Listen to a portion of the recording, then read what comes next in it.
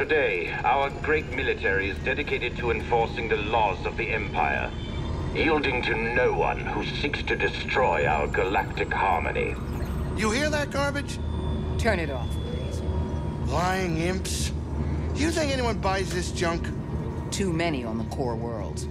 Their daily lives haven't changed much since the Empire took over. Oh, come on. Some of them are even richer than before. Not like the expendable worlds. Not like Laterra.